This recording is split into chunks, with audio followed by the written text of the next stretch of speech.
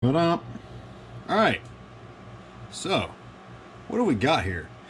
Well, I'm going to put together this drop-in fuel pump module to kind of show what the premise is, what all it does, break it down for you guys, so if we generate some more excitement, because it's doing things that nothing else in the market can do at this point. So first we have this bucket contraption. What in the world is going on here? This is a 3D printed material. It's nylon, 6,500 psi. I mean, I can really wail on this bucket, right? No squeezing. Get a little forearm in there, you know. I can put. So we have this bucket. It houses TI Automotive pumps in a new way. Those high-flowing little suckers that everybody wants to run. Some of them referred to as the Hellcat pumps. And so what do? We take this bucket. The beauty of a round hole is you can in fact stick something that's not round through that hole. So we can go through the hole in the GM tank with this bucket, finagle it down in there, feeding the lines in first. The lines can be installed afterwards as well. And then we come back and we take the heart of the system,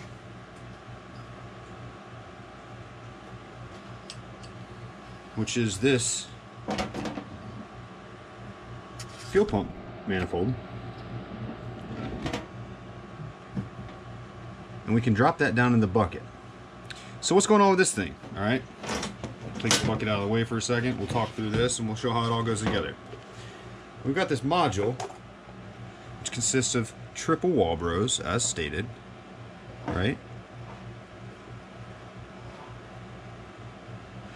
And this manifold, and they're all clamped in place real nice. We've got black anodized and stainless hardware.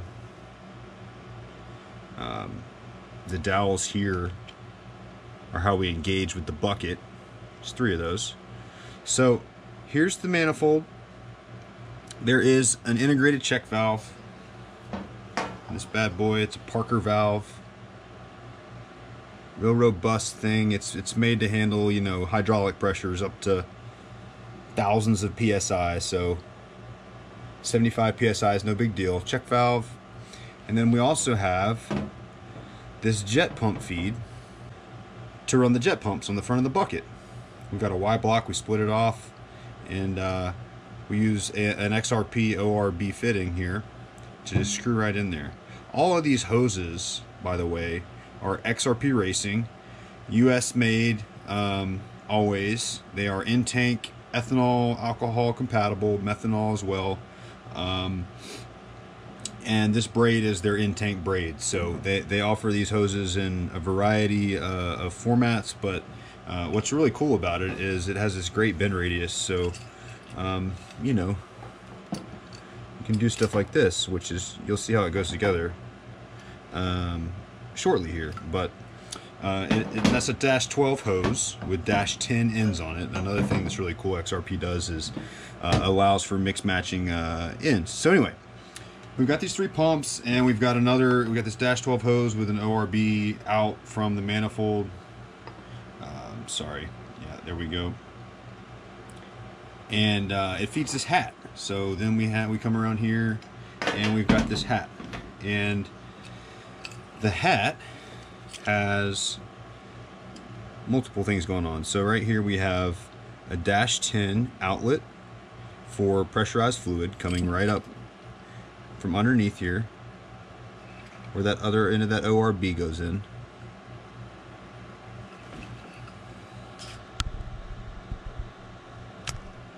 And then we have this pressure relief valve, right? So that is a pressure, the fuel pressure relief that will come set at 100 psi. It's another Parker valve. These are very well made. Only the best materials, hardened steel, tool steel seats for the poppets, and they should hold up really well for us. So 100 psi on that bad boy, dumps right through this hole here, so it's right back down into the bucket. if you do, you know, encounter a situation where you're breaking 100 psi. Up top again, we've got a -8 return. I've got this one plugged off. It's not required with this setup. We can run this setup returnless. But then also I've got an M10 by 1.5 O-ring face sealed port for the GM fuel pressure sensor. So ultimately we integrated the fuel pressure sensor right there. We can either run a return style setup and, well, just get away with that, I guess, do away with that pressure transducer, or we can run returnless, keep that thing going, and utilize a really cool kit from Vaporworks to integrate with factory fuel pump control module vehicles. More about that in just a minute. So back to where we were. We've got this bucket. All right, and these pumps got to go in it. So I've already got everything kind of built.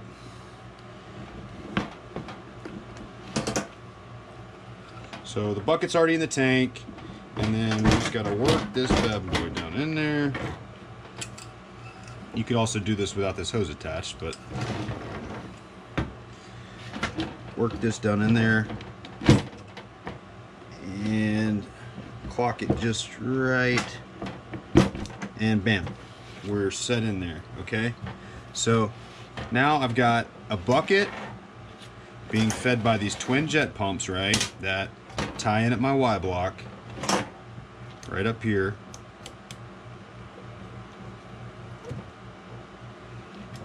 I'm not going to tighten these all the way, but you get the gist.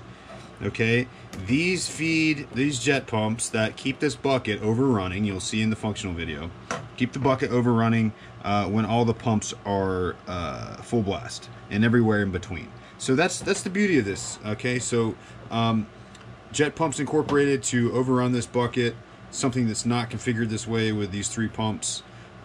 Really, it's a packaging issue. So what I've come up with here really maximizes the space we can work with in the tank, and creates a nice, you know, greater than 2-liter volume in this bucket to have some fuel on hand when you get into the throttle. So we've got that in place. We use these really beefy Lee springs, made in the US, of course. All this stuff here, US made. So springs, they go on the rods for the hat, and then we're just gonna wrap this bad boy around. So, and there. Now, obviously, this hose is in the tank, underneath the edge of it. It's set up to have clearance. This is the installed state. There's some travel, as there is in the factory module, and that's what you have. So a closer look at the jet pumps, just to get a better appreciation of what it looks like inside the bucket. You know, here we have one of the jet pumps with the pressure feed with an orifice and your siphon feed here, and it's screwed into the bucket with a nut on the inside.